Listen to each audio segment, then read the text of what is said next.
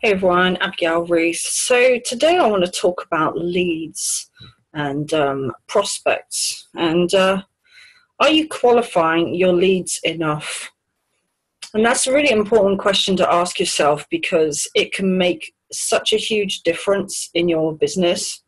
For example, if you were in real estate and you're selling millionaire mansions, you're not going to go and advertise those mansions to people who are unemployed or people who don't want or need to buy another house. You're going to target specifically people who, firstly, have the means to buy the house, and secondly, are in the market looking for a house like that. Those will be your target people to share your product or your service or get in touch with about it.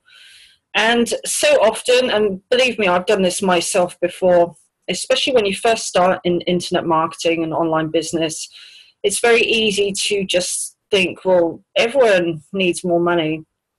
And although it is the biggest niche out there, not everybody has the means to join your business. Not everybody is looking for a business. Some people are just curious.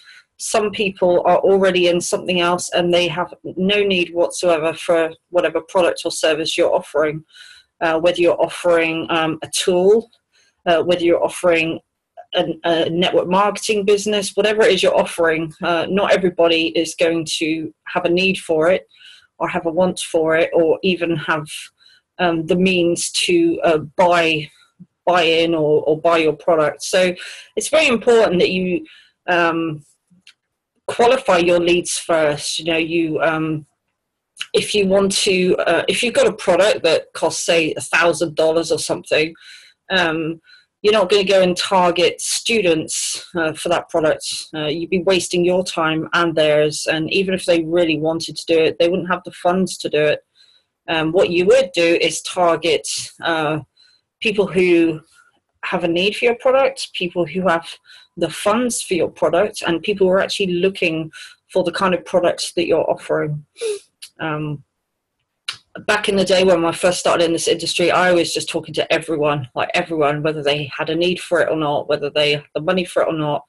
And what I found was actually happening is I was spending a great deal of time talking long conversations with people that at the end of it would just say, well, I don't have the money to join, or I'm already in something and I'm quite happy with it, or it wasn't even available in a country or something like that. And I wasted so much time doing that, and I wasted their time as well, and they wasted mine. So you can save yourself a whole lot of time and headache if you just think about the people that you want to target with your business or your service before just reaching out to everybody.